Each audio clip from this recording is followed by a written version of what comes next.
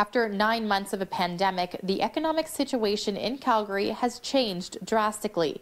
It's something Council will be discussing when they head to the Chambers on Monday.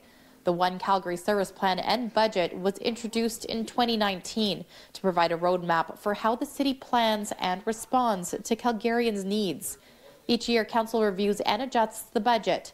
Council's challenge Monday, adjusting the 4-year plan to reflect the stark changes the city has gone through since that plan was created a year ago.